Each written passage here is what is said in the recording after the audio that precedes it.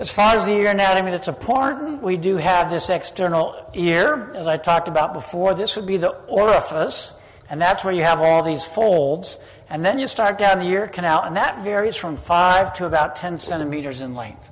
Some really giant, wolfhounds, you might see 11, but generally speaking, 5 to 10 centimeters, even if you're going in a cat, a chihuahua, all the way up to a big dog. The canal is divided into a vertical canal, which goes rostral-ventral, and there's an auricular projection as you start down the canal that's rarely shown on any diagrams. And that auricular projection will get in the way of your otoscope cone.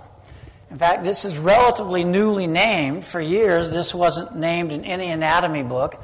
And Dr. Alexander Delahunty, when he was in retirement, I talked to him about this structure, and he recommended the name auricular projection.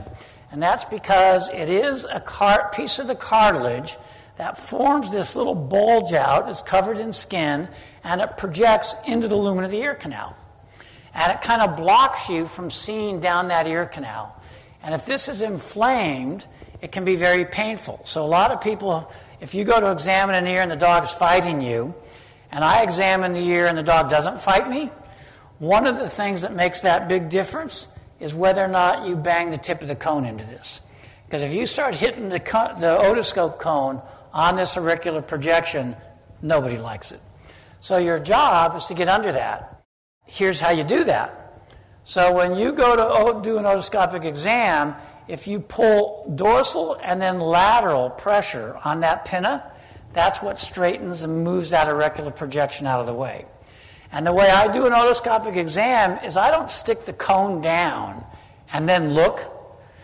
Most vets, or that I see that have trouble doing an otoscopic exam, they shove the cone in the ear, then they start looking. I'm actually starting to look the minute the cone enters that external orifice, and I'm watching to see where's the auricular projection. And I'm getting it out of my way and putting the end of that cone under it. And it seems like a pretty basic thing, but I've worked with plenty of veterinarians where that's the difference when they're having trouble examining an ear.